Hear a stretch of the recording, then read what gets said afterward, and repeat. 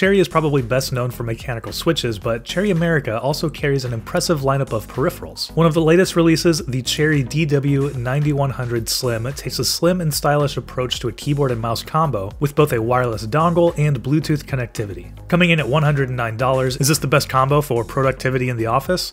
Well, let's dive in and check it out. Thanks for watching 9 to 5 Toys. Be sure to like, subscribe, and enable notifications with the bell icon so you don't miss any upcoming videos.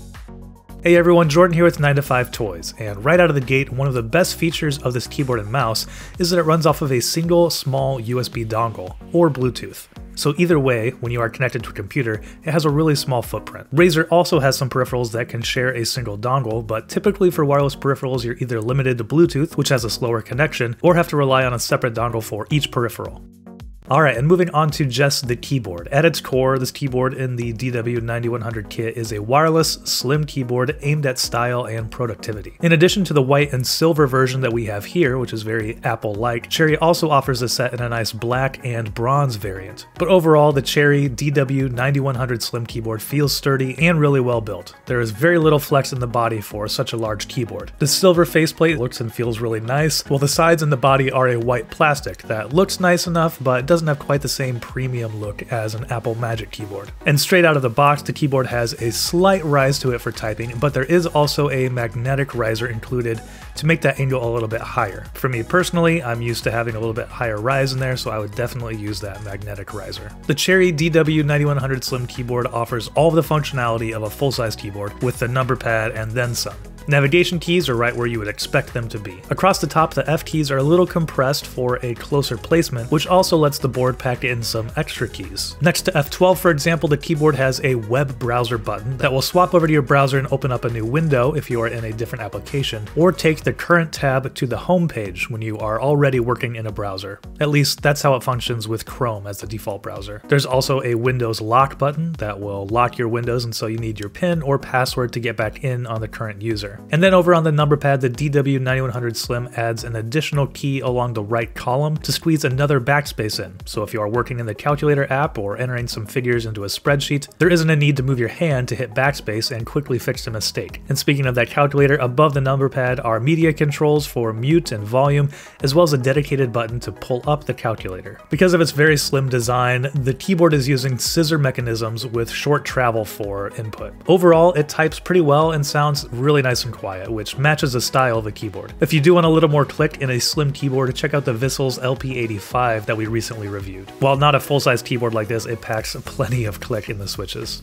The switches have a nice travel and offer plenty of tactile feedback. It's not too sharp or too spongy either. Personally, I would have preferred a little bit of a lighter actuation force here, but that's going to be personal to everyone. The sound is quiet and muted, so it won't disrupt anyone at the office, coffee shop, or at home. Another keyboard in the productivity realm is the Razer Pro Type, and this keyboard is considerably more audible with its MX style, large switch design and Razer switches with Razer keycaps. And so here we'll do a sound test showcasing the Cherry keyboard as well as the Razer Pro Type keyboard.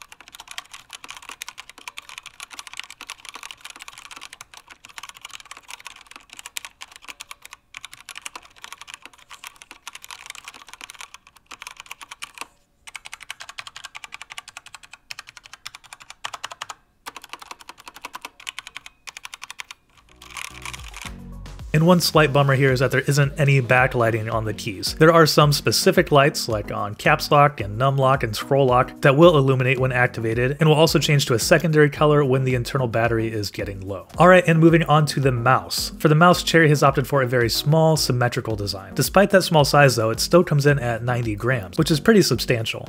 With gaming mice of similar dimensions coming in at around 60 grams, that's quite a bit more weight on the Cherry. Now don't get me wrong, it's still plenty easy to move around, it's not like fatiguing on your hand, but if you are looking for a lightweight mouse, this probably isn't the right pick. But design-wise, the mouse looks really sharp. The white and silver accents look great next to the keyboard. The bronze and black colorway is also really striking on the mouse. As far as buttons and input, up top are the standard mouse 1 and mouse 2 buttons, which both have a really nice click and don't move around or wiggle too much like some cheaper mice. There's a notched scroll wheel, which is plenty quiet, but it offers some nice feedback, and also a DPI switching button with an LED light. On the left side of the mouse are the 2 thumb buttons, and it has a nice indented shell that makes the mouse easy to grip. The right side dents in as well, but I can't quite tell if it's as much as the left side. It looks very similar, but maybe feels just a little bit different. And on the bottom of the mouse is the sensor, a 3-way adjustable switch for power, the RF 2.4 GHz wireless and Bluetooth modes, a button for pairing, as well as the handy magnetic slot for holding the wireless dongle.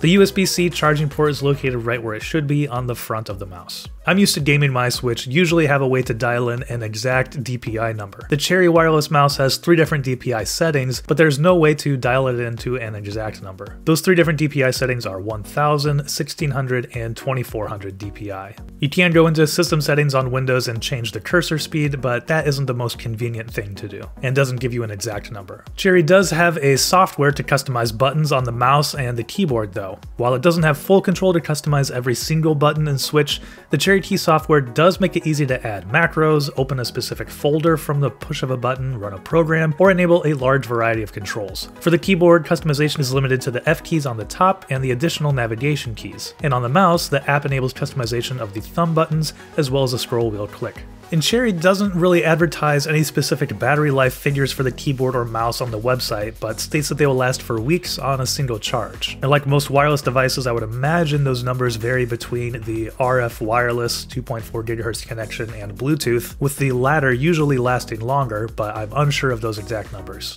What I do know is that on and off use for over a week hasn't drained the batteries yet, and I didn't even charge them fully before using them. I'm sure the lack of lighting definitely helps with those numbers as well.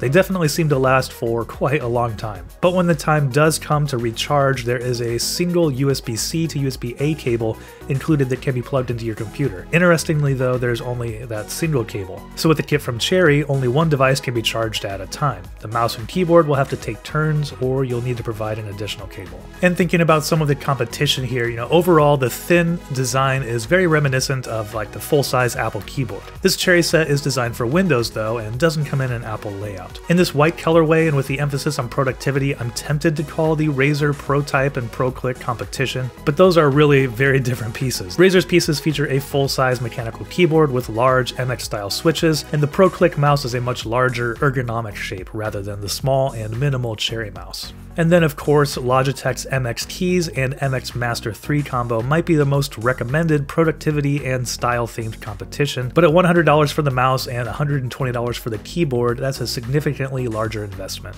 So overall, wrapping up here, Cherry has put together a really nice all-in-one package for the home or office that has some nice added functionality on the keyboard. While it won't light up a workspace or gaming space like RGB-filled gaming peripherals, the sleek and stylish design works well for a minimal setup. Since I usually work and game on the same peripherals, these probably won't earn a full-time spot on my desk, but if someone was looking for a reasonable combo for a working environment and productivity, the Cherry DW9100 Slim keyboard and mouse combo would be an easy recommendation from me. Alright, and that'll do it for our review of the Cherry DW9100 Slim keyboard and mouse. Let us know what you think about them down in the comments below. And thanks for watching. If you enjoyed this video, please give it a thumbs up and consider subscribing. This is Jordan with 9to5 Toys.